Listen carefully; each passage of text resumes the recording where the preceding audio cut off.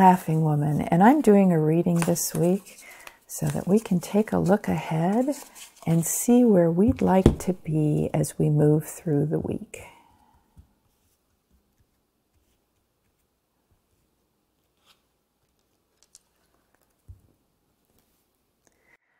The first card is Seven of Water, Mystery.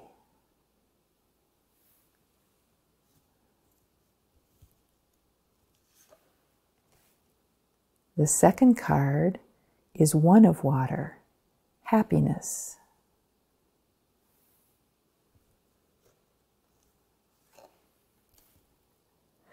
The third card is Nine of Water, Celebration.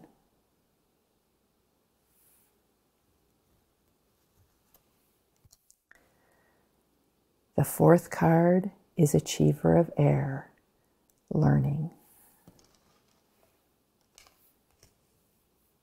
And the fifth card is Nurturer of Air, Creativity. Well, we have an interesting pattern going on here of a lot of emotion being present for a few weeks. So enjoy the fact that you're a bit emotional at this point.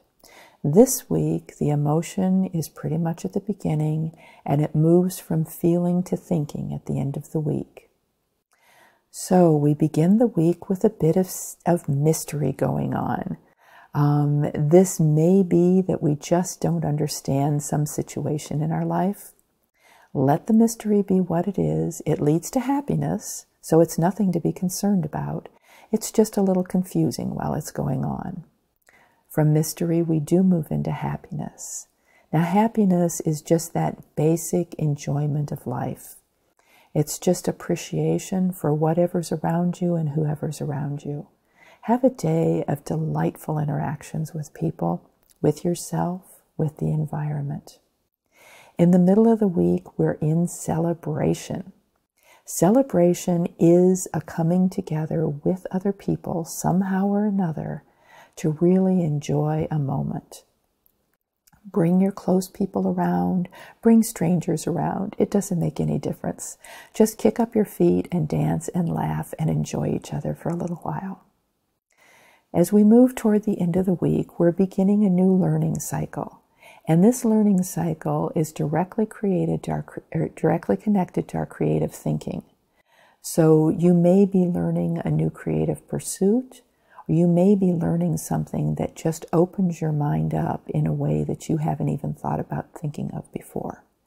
So when you move into the end of the week, the energy is purely mental here. This isn't about you getting out there and doing something. This is about you learning and enjoying your own creative process as the thoughts begin to expand. There will be plenty of time to put that creativity into action later. In summary, you're going to begin the week with a little bit of a mystery going on that leads to happiness, so enjoy it. Enjoy your happiness this week. Share that with people.